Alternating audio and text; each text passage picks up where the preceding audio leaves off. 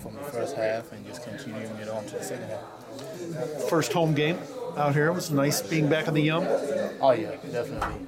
We just got to get used to the rims again and start hitting those free throws.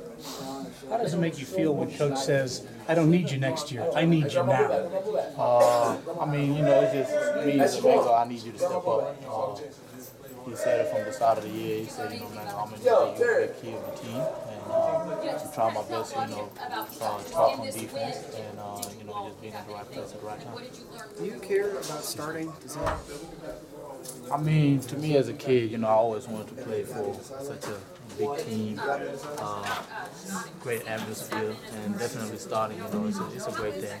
But if coach, whatever what coach wants to do, whenever he calls out for my number, I'm always going to be there to try to help the team win.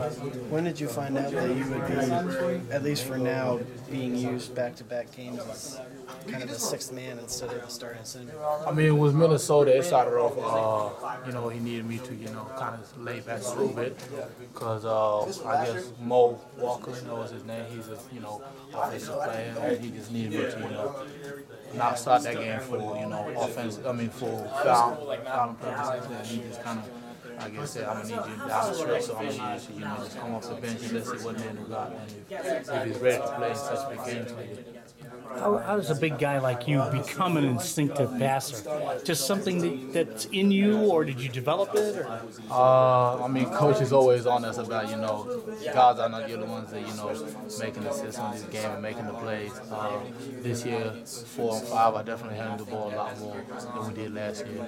And in that case, for us to handle the ball, we got to become good passers, I guess. You're such a big guy. Would it interest you to be a high post player where you're passing into the interior guys?